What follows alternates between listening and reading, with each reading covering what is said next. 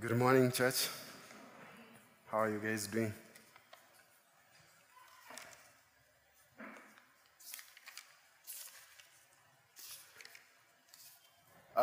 Welcome to today's service, second service. It's my pleasure to see all of you here. You look nice, smiley face, and happy. And we thank God because that is His doing, that you are well. And it's a pleasure to have this morning to share with you the Word of God. My name's Collins Ochieng. I'm one of the servants here. I'm so blessed to have this opportunity to share with you. This week today, we will take a break from the book of Acts that Pastor Peter Odoye has been taking us through. We'll come back to it next week when he'll be back. Pray for him, pray for his family, pray for Pastor Josh and his family too, and all those who serve here, Pastor Wilfred, Pastor Joseph, and Pastor Preston and their families. Today we are going to be in the book of Luke chapter 14. A few weeks ago, one of our friends, Matt, did Luke chapter 15. It was amazing. He went up front for us, at least gave us of what we are going to look at next. But today we'll be in Luke chapter 14. We are going to read the last 10 verses, that is verse 25 to verse 35. But before that, I'd love to say this. One of the major things that I take pleasure in as a person is the kind of discipleship that happens here at Calvary Chapel Eldoret. We do disciple people. We don't mentor, because the world has taken this word mentoring or mentorship and has turned it to mean their own fit. So what we do as a church, as a people, as a leadership, we do disciple people in the Word of God, through the Word of God, to see them growing. As our mission statement says, growing deeper together in the Word of God. We do that throughout all ages. We have a children ministry that we're so blessed with the teachers who are doing good work, teaching the kids through a curriculum that is Bible-based. And we have our young adults, we have the teens who we disciple through the Word of God. Yesterday we had an opportunity to have a hangout with the teens who came. Thank you for the parents, to the parents who allowed their teens to come out. We really enjoyed. My feet are so hurting because of running. They are so young and energetic. So thank you for allowing them to come out, to be discipled, to be taught the things that concerns them through the Bible. Today's text, we are going to call it the cost of being a disciple. The cost of being a disciple.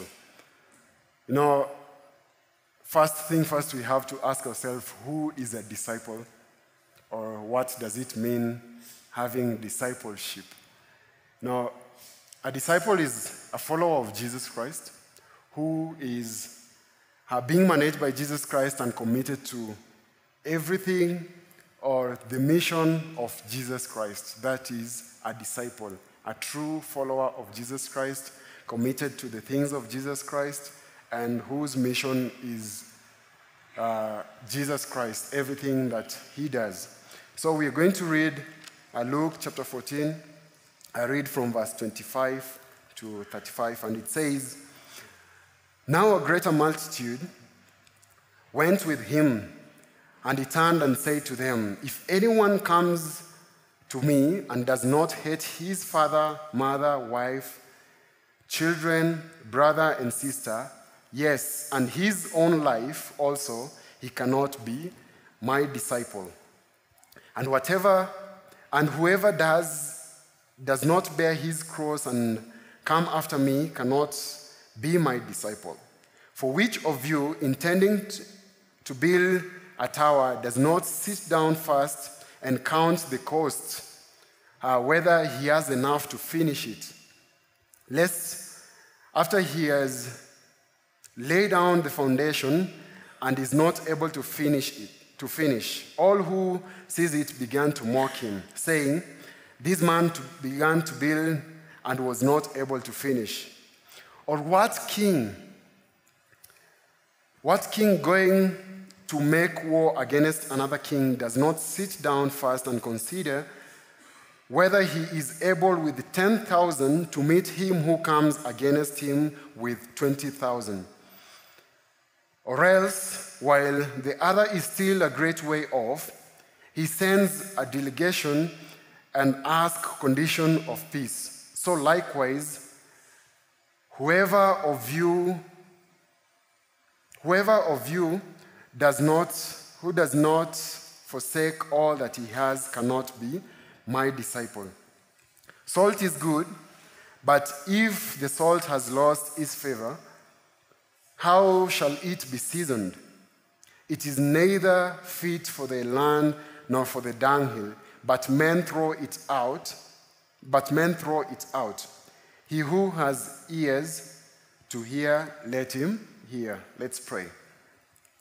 Our dear and Heavenly Father, we thank you this morning. We pray that you may open our hearts to receive what you have for us today. You know, Father Lord, that you've called us to be your disciples, and at all times we have to count the costs. And we pray, Father Lord, that this morning, as we interact through these few verses, that you will teach us through it, and you will lead us to your course.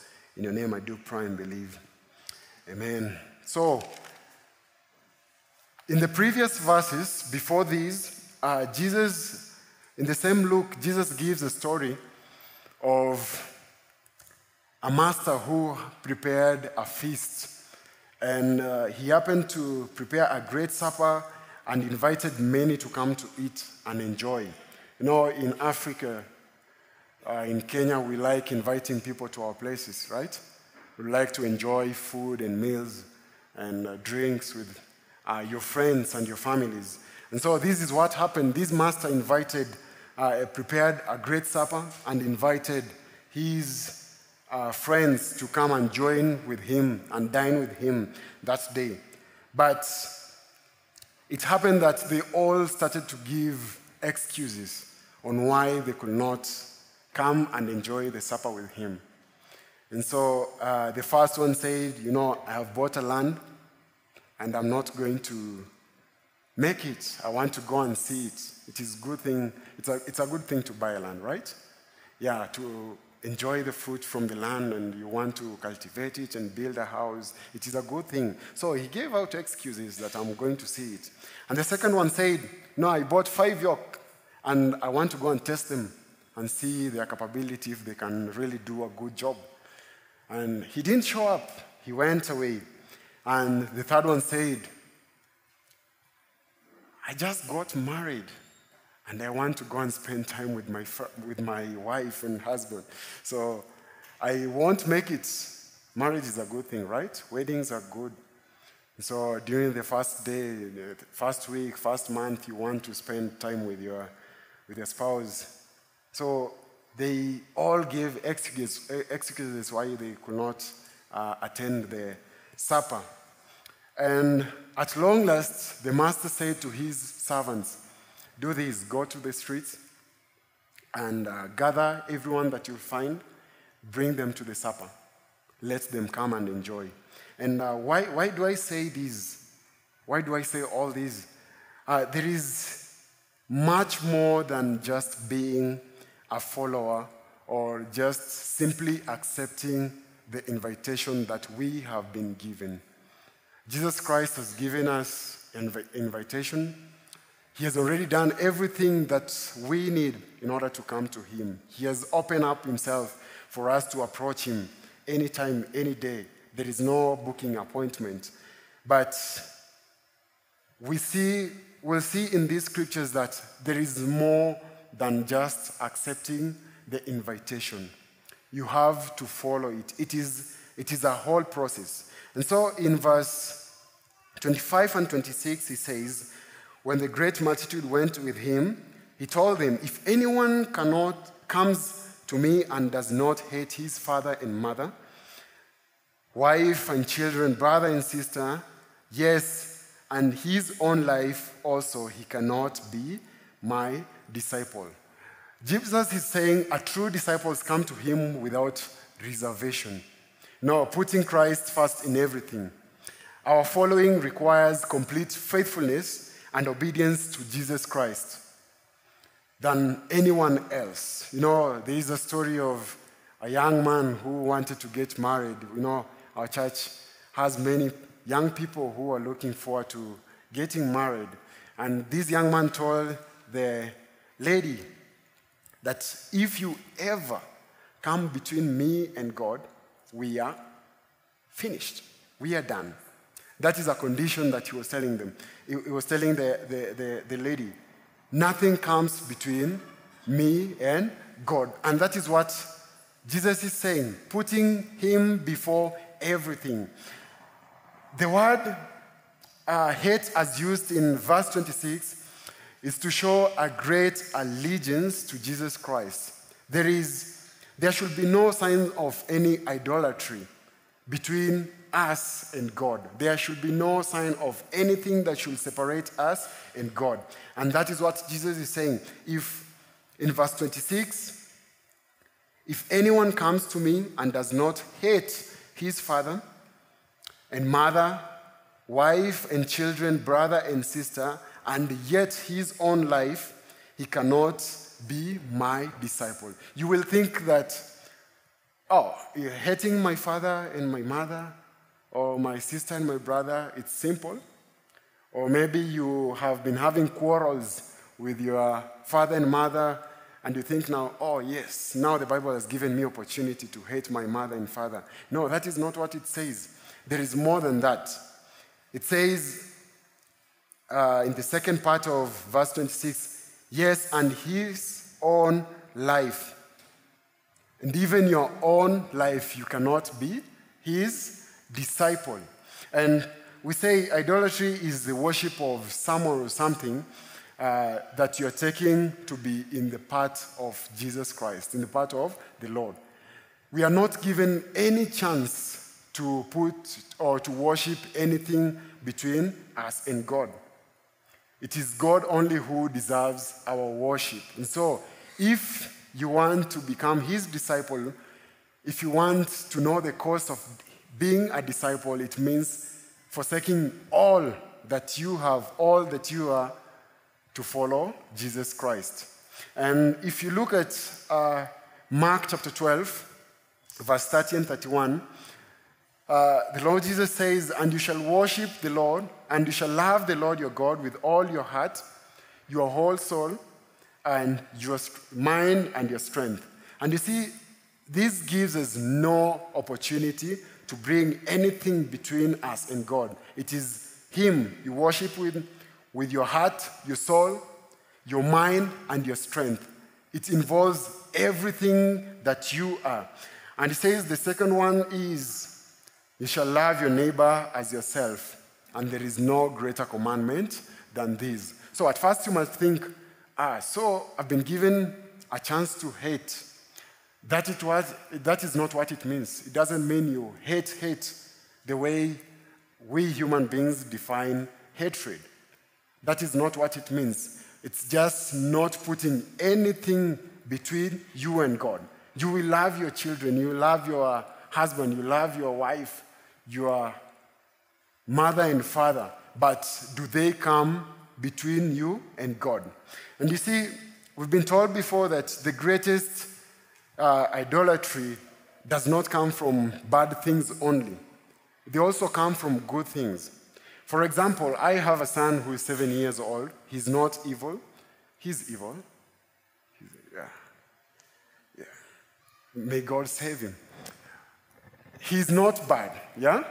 But he doesn't have to come between me and God. I have a wife whom I love so much, but she doesn't have to come between me and God. It is God first in my family, next, or my neighbor's next. It is him first. Idolatry does not come from bad things only. You might think of money and property as the only things that might be referred as idolatry, but it is not. Also, good things can be idols to us. And so, we must be very careful to avoid this great danger of idolatry. And we continue in verse 27 in Luke. It says, and whoever does not bear his cross and come after me cannot be my disciple.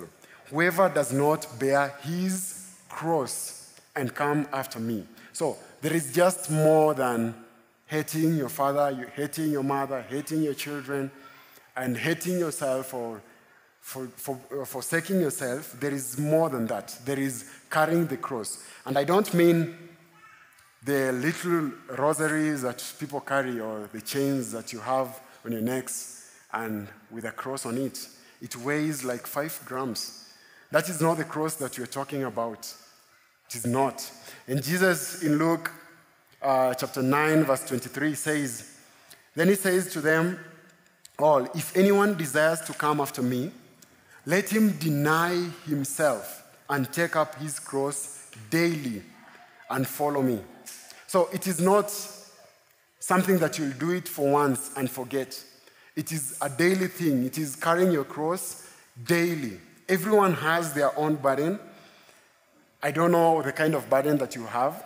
I don't know the kind of cross that you want to bear or you have to bear. We have our own cross that we have. We have the burden that we bear daily. It is a daily thing. You carry it and follow Jesus Christ. And being a disciple requires that you do this self-denial, leaving behind all that you have, all that you are, and daily following Jesus Christ. You can't say that I prayed on the 1st of January and that was enough. You have to do it daily. You can't say the devotion that I did last week on Sunday before I come to church, that was enough. You have to do it daily. As a disciple, it is a process. It is a whole process. Carrying your cross every day, it is a symbol of putting everything to death and letting Jesus Christ live in you. You know, in the biblical times with the Romans, once you carried the cross, heading to the place of execution, there was no turning back. There was no turning back. It was a sentence of death. You will go to carry the cross, go to the place of crucifixion, and you will die there. There is no coming back to tell your father and your mother or your kids that, I'll be back soon. No, there was no turning back. And that is what it means. Carrying the cross every day, it is a place of no turning back. It is you walking with Jesus Christ every day, counting the cost that we have to bear as Christians. It refers to passive submission to all kind of affliction that we will face. And we know for a fact that no one carries the cross for fun. It is not fun carrying heavy burdens unless you're going to gym. You want to build your muscles, and that is the only place that watu wanajiumiza. Yeah? You suffer your body, but you have a benefit at the end of it. Yeah? But the cross that you bear here as a Christian, as a disciple of Jesus Christ, it is not fun. It is not. I'm not promising you that it is fun. But are we looking at the end result of it? Are we looking at the thing that we'll get at long last? You know, when I say carrying the cross, we mean you will be faced with difficult times in your life. In the process of being a disciple. But we are called to endure it all. Discipleship or being a disciple, you are called to endure. When someone is discipling you, you have to accept when they are telling you you are wrong, right?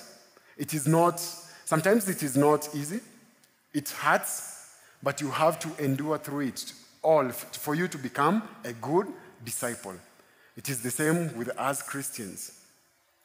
For you to become a good disciple, you have to endure all the affliction, the correction that we are being given through the scriptures. And endurance might not be easy or not enough, but we have been told through the scripture that endurance to the end is what matters. Open with me Matthew chapter 10. Matthew chapter 10, verse 16 to 22. These are the words of Jesus Christ. If you're there with me, let's read. Behold, I send you out as sheep in the midst of wolves. Therefore, be wise as a serpent and harmless as a dove. But be aware of men, for they will deliver you up to the councils and scourge you in their synagogues. You will be brought before the governors and the kings for my sake, as a testimony to them and to the Gentiles. But when they deliver you up, do not worry about how or what you should speak, for it will be given to you in that hour what you should speak. For it is not you who speak, but the Spirit of your Father who speaks in you. Brothers will deliver up brothers to death, and father his child, and children will rise up against parents and cause them to be put to death. And you will be hated by all for my name's sake. But he who endures to the end will be saved. You see, the salvation comes only to those people who endure to the end. We've been told you'll be hated by brothers and sisters, you'll be beaten up, you'll be put to death, you'll be brought before the council and the governors, before the kingship. But do not worry. Jesus Christ says, do not worry, for he will give you, or the Spirit will give you, the words that you'll speak at that hour. But the point of it all is, he who endures it all to the end will be saved. Those who love you will rise up against you, persecute you. Persecution will come from every corner of your life, both from inside and outside. But we are being given an assurance that only those who endure to the end, they will be saved and they will have the joy of it all. And I want to give us an example of a soldier. You know, a soldier is not counted as one before they finish their training. For example, if you go into the barracks here in Moi Barracks, you go in, you only come out after you finish the training, right? You won't come out before. And for you to be called a soldier, for you to be called a true soldier, for you to be given the arms to carry around, for you to be given the badge, to be called a soldier, you have to endure through all the affliction and all the suffering that you'll go through there. You'll be given heavy logs to carry.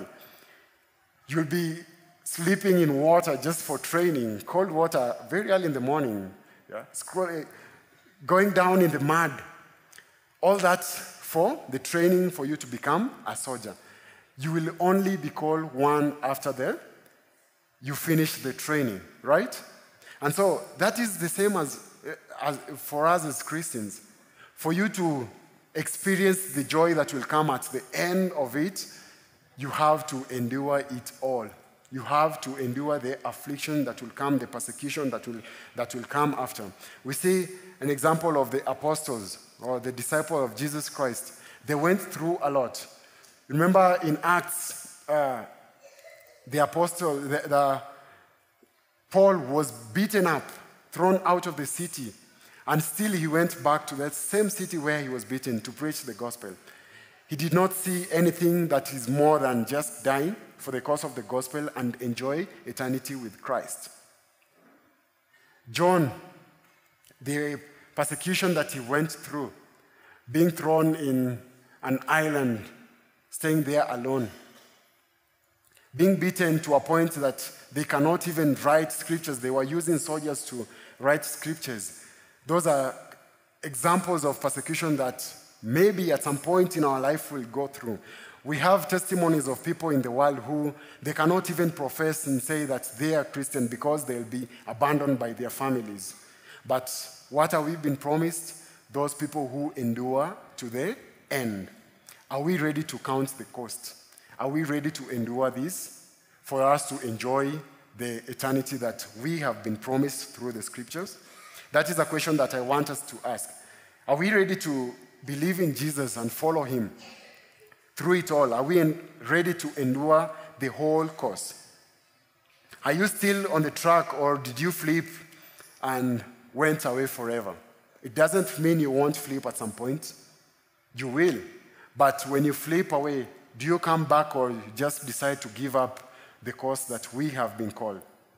We have examples of people who they really started well following the course of Jesus Christ, but because of the hardship that they endure, they chose to fall away. And in 1 John, in the letter of John, 1 John chapter 2, verse 18 and 19, it says, "Little children, it is the last hour, as you have heard that the Antichrist is coming, even now many Antichrists have come, by which we have known that it is the last hour.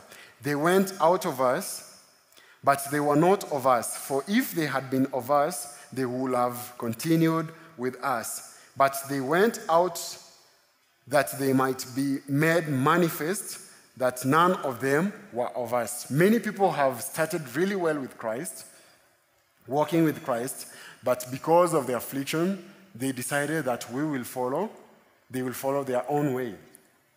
And so they have proven that even at first they were not of us. They were not of this fellowship that we have been called. And Paul, in writing to the Corinthians, in 2 Corinthians chapter 13, verse 5, he asks them this question. He tells them to examine themselves.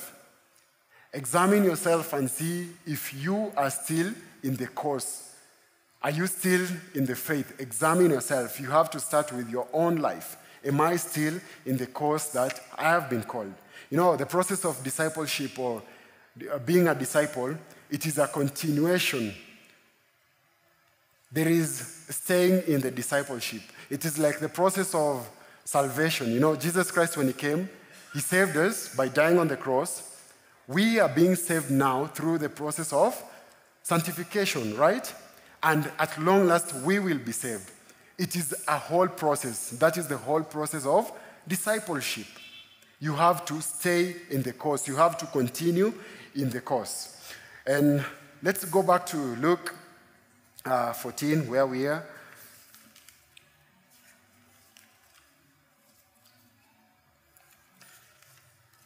Luke 14, and continue reading verse 28 to 32. It says, "For which of you, intending to build a tower, does not sit down first and count the cost, whether he has enough to finish it? Lest after he lay the foundation and is not able to finish, all who sees it began to mock him, saying, 'This man began to build and was not able to finish.' Or what king, going to make a war against another king, does not sit down first and consider whether he is able with 10,000 to meet him who comes against him with 20,000? Jesus Christ gives an example of two very simple examples that we can relate with as children of God, of builders. I know we have many builders in this house. For you to build, you have to count the cost. You have to count the cost of starting from the foundation, digging the foundation until you finish. We always have to count the cost because it is the simplest thing that we can do. Sitting down with a professional and writing down, I need stone for foundation, I need stone to raise up the walls, I need this amount of cement for plastering, I need this gypsum for ceiling, and wood for the roof, and the mabati, everything. You have to count the cost before you start building. Are you able to finish? Are you able to finish the house that you want to build? Or else, you will start and leave it, and we won't walk even near it, because unfinished buildings are dangerous, right? Will you allow your kids to walk by unfinished houses? You don't know who is hiding there. You don't know what is happening inside there. Yeah? So you have to count the cost. Are you ready to finish the mansion that you want to build, the tower that you want to build? Counting the cost. As a Christian, are you able to follow Jesus throughout the all costs? And he gives us another example of a king who goes in a war with another king. He has 10,000 and the other king has 20,000. If you think of it through a good mathematics, it is a ratio of 1 to 2. It is a ratio of 1 soldier fighting 2 soldiers, right? Will you manage such a war? It is a hard war to fight, unless God is on your side and fights for you like he did with Gideon, with 300 men and thousands of people, and he finished them. It was not Gideon, it was God working through those people. Unless you have God, then you can win such a war. But if we say, like a church of 300 people or 200 people going to war against some people in the forests who are like 1,000, we won't manage such a war. And so he's telling us we should count the cost. Are we ready to endure throughout the whole war? And this is the thing that we have to think of. The other king with 20,000 soldiers has a greater power, right? And the question that we have to consider here is, are we able to endure the greater power that is coming after all? And if you look at the word consider here, it has been used as a military term, and it means to sit back, watch closely, or observe keenly, closely, and see if you are able to win the fight. What you do as a soldier is you take time to spy a place where you want to go and fight. Yeah? You take time, you spy, and know that for sure you have everything that you need for the fight. And the question is, in other words, are you able to face a greater power that is coming, a greater power than you? One mightier than you, for sure. Or are you going to surrender now? Because that is what we've been told the king did. Yeah? Are you ready to send out your message and say, I cannot do this fight, and lift up a white flag and say, I surrender? Are you ready to surrender now to Jesus, or do you want to face the greater power that is coming after? That is a question that I want us to ask. And if you open with me Philippians chapter 2, let us look at what Paul is telling the church of Philippi. Philippians chapter 2, verse 5 to 11, it says, let this mind be in you, which was also in Christ Jesus, who being in the form of God, did not consider it robbery to be equal with God, but made himself of no reputation, taking the form of a bondservant and coming in the likeness of men. And being found in the appearance of a man, he humbled himself and became obedient to the point of death, even the death on the cross. Therefore, God also has highly exalted him and given him the name of Jesus, name which is above every name. That is, that at the mention of the name of Jesus, every knee should bow down, of those in heaven and those on earth and those under the earth, and that every tongue should confess that Jesus Christ is Lord, to the glory of God the Father. So, The question is, there is a greater power that is coming, a greater king that does not depend on a few thousand soldiers. Do you want to surrender to him now, or do you want to wait until it is late? Because we have been told from the scriptures that every knee shall bow before him, whether you accepted him or you didn't. Those in heaven, on earth, and under earth. Are you ready to surrender to him now, today? Or do you want to wait for that greater power which is going to destroy the whole earth? Are you ready to count the cost of waiting to the greater power? Or do you want to surrender now and follow him? And if you surrender now, there's a cost to it. If you surrender now, there's a cost to it. There is suffering that you will experience as a believer, affliction that you will experience as a believer, persecution from every corner, even from your own family members. But the joy that comes at last is what we are looking at. The joy that comes at last is what we are fixing our eyes on. And on the other side, if you choose to surrender to him later, there is a greater cost to it, and that is losing eternal life.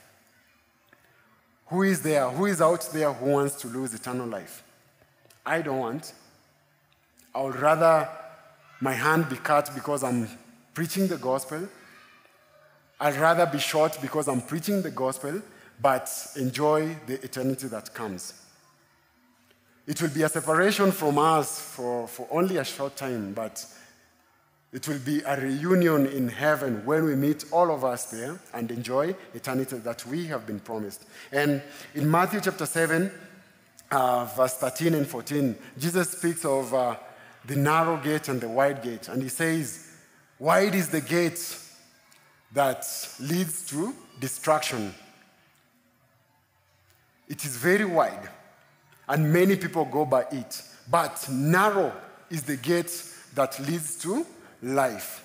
For you to go through a door that is standard, that is 32 inch or 28 inch, you have to lay down everything that you have for you to pass through it, right? You can't go through a door that is 32 inch with a luggage that is 6 feet. You have to lay it down for you to go through the door, right?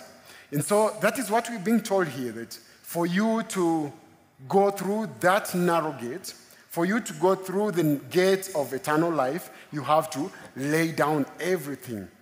Count the cost of laying down everything now and follow Jesus. Or go through the wide gate, which leads to destruction with everything that you have. And the idea here is to forsake everything. At first, we may think that it is very easy to hate a brother or a sister or family. That's easy. Bearing your own cross, that may be also easy to carry it because it is your own burden. But now, it says, whoever of you does not forsake all that he has cannot become my disciple. That is Jesus speaking. You cannot become his disciple with everything that you are. You have to lay it down. And lastly, in the last two verses, he says in Luke 14, let's go back there.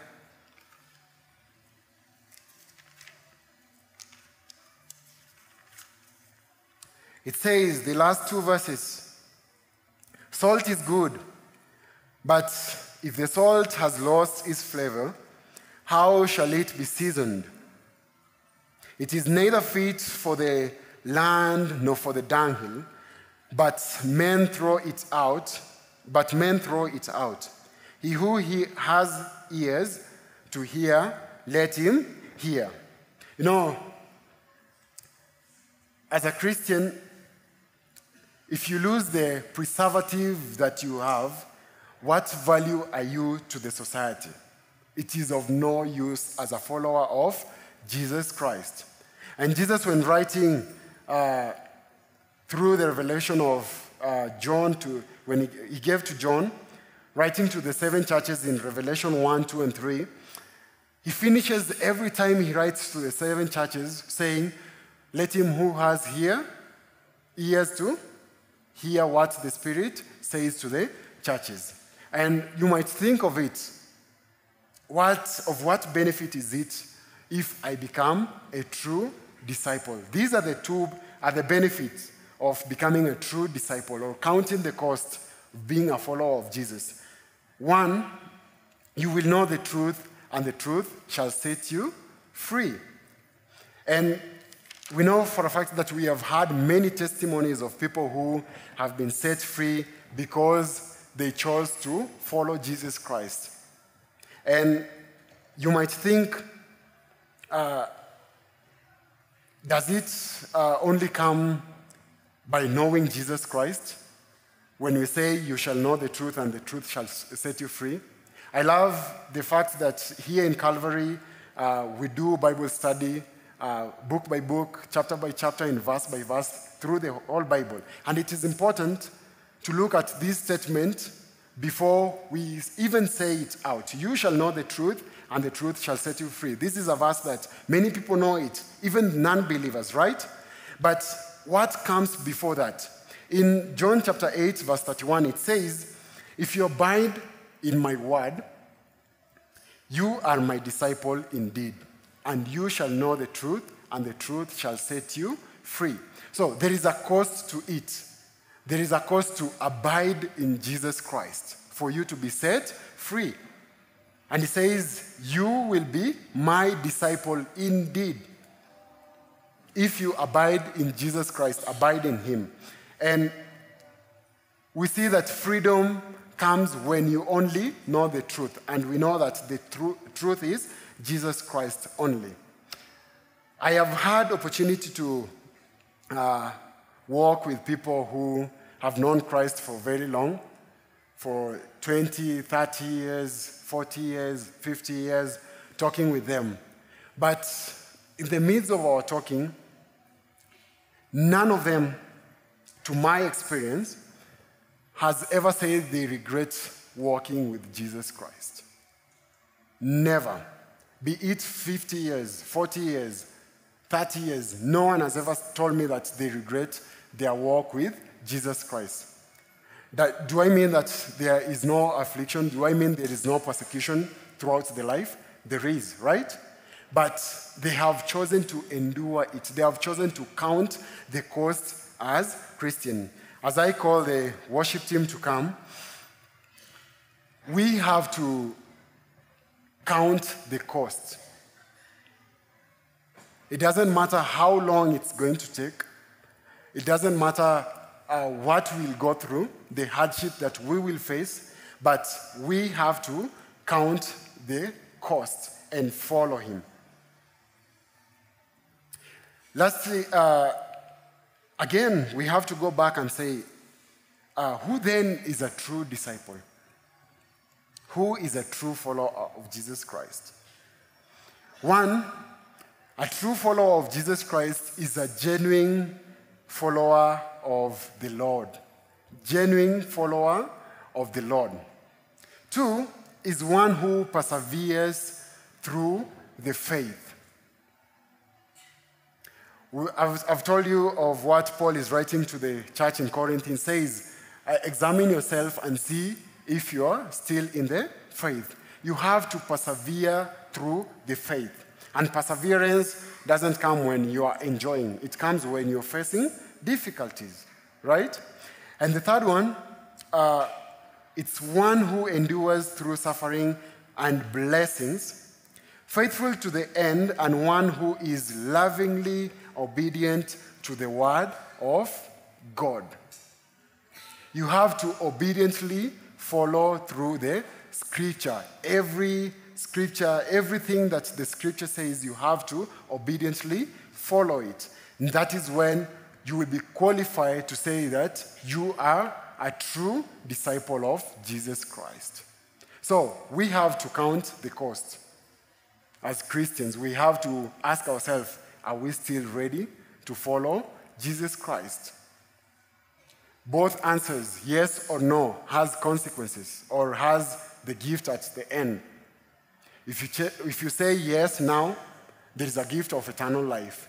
If you say no, there is a gift of eternal condemnation in hell. And who wants to spend eternity in hell? No one. And so I will urge you, church, to count the cost. You might have been walking with Jesus for many years, and maybe you are almost giving up. I'll urge you not to giving up. You might be young in salvation, and you're thinking, if this is the cost, then I don't want to follow it. Follow it for a better cost that is coming in future. Amen? Let's pray for the offering and for the word of God as it goes down in our heart. We thank you, Lord Jesus, for giving us opportunity to interact with your word. Thank you, Father, for giving us an assurance of the blessing that is coming to those people who choose to count the cost, to follow you. Those people who choose to ignore everything that might come as affliction and persecution in our life just to follow you.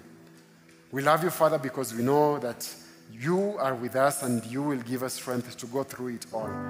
We pray, for Lord, that you will enable us to walk with you, stand with you, even when the world and our community is going to do evil, that we will choose to say, yes, we are Christians, and yes, we are ready to fight the good fight and to endure all the persecution that will come.